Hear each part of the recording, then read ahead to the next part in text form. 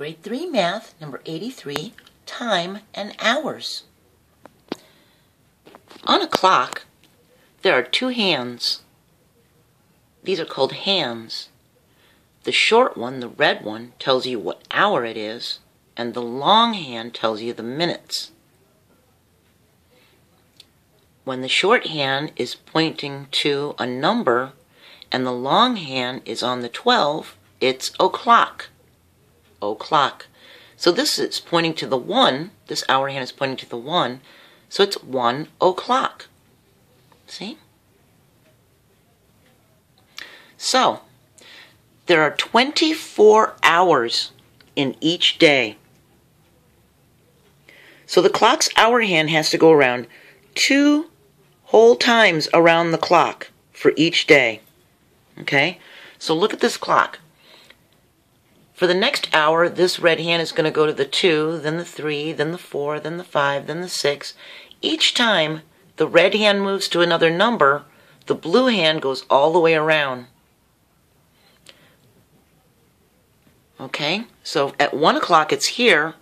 At 2 o'clock, the blue hand went all the way around back up to the 12, and it made the red hand, the hour hand, move to the 2. So now it's 2 o'clock. Then the blue hand, the minute hand, goes all the way around to the 12 again, and it moves the hour hand to the 3, so it's 3 o'clock.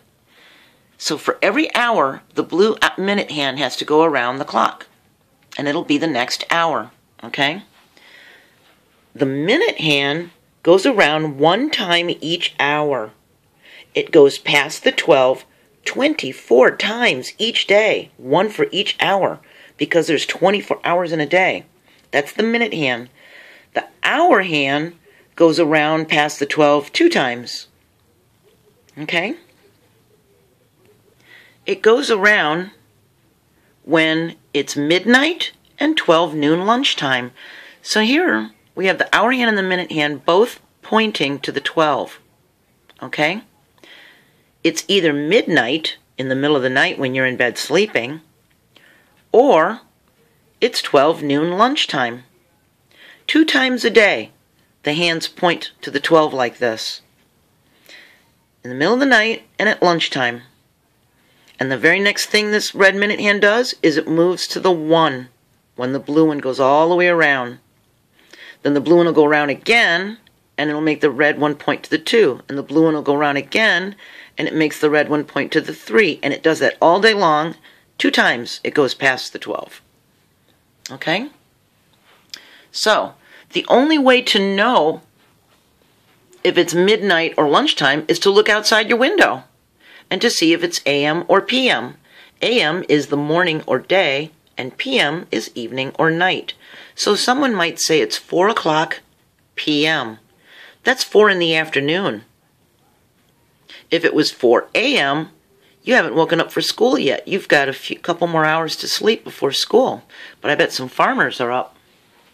Now the other thing you need to know is the clocks can only go in this direction. They only go around this way. If they go around the other way, the clock is broken, because they only go around this way. That's called clockwise. You'll hear someone say, "Hey, can you grab the water hose and twist it clockwise to get it over that bush?" That means they want it to go that way. So people use the term clockwise when they're not even around clocks. It's the direction that the hands are going around the clock. Okay? The first time the hour hand goes around past the 12 is AM, and then the second time the hour hand goes past the 12, it's PM. So this red hour hand is going to go all the way around 2 times for each day. And this minute hand is going to go 1 o'clock, 2 o'clock, 3 o'clock, 4 o'clock, 5 o'clock, 6 o'clock, 7 o'clock, 8 o'clock, 9 o'clock, 10 o'clock, 11 o'clock, 12 o'clock. Now it's noon. Now it has to do it all the way again to get to midnight. So the minute hand is going around 24 times, but the hour hand is only going around 2 times. Okay? So that's the basics of time and hours and telling time. Sorry about that reflection on the board there. we're going to talk about telling time by the hour and half hour in the next video. Come check it out. Within the next few videos, you're going to be able to tell time on a clock. It's kind of cool. I'll see you there.